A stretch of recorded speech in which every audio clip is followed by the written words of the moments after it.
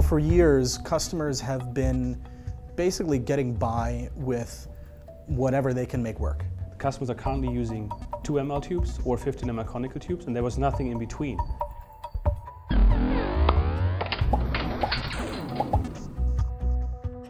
The beauty of the 5 ml tube is that it is more ergonomic than the 15 ml conical tube. It has the same performance as a 1.5 ml tube, but it still has the quality that you've come to expect from Eppendorf. There are lots of situations where you need either more than 2 mils of volume or less than 15. So Eppendorf decided to focus on the volume that customers are going to need most, which tends to be in the 3 to 5 mil range. For example, if you're in cell culture, you can significantly reduce the contamination risk.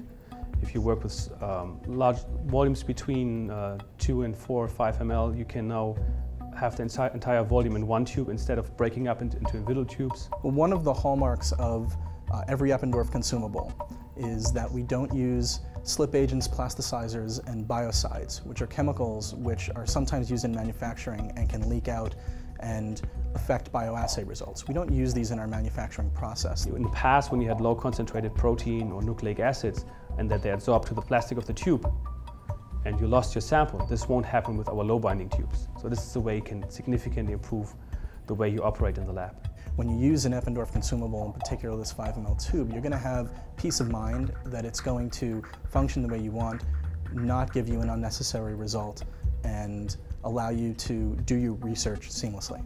We also have high-speed rotors for Eppendorf centrifuges.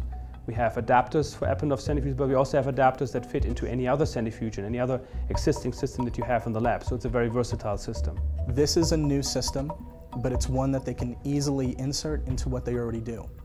With the complete line of accessories available, the possibilities are endless with a 5 ml tube.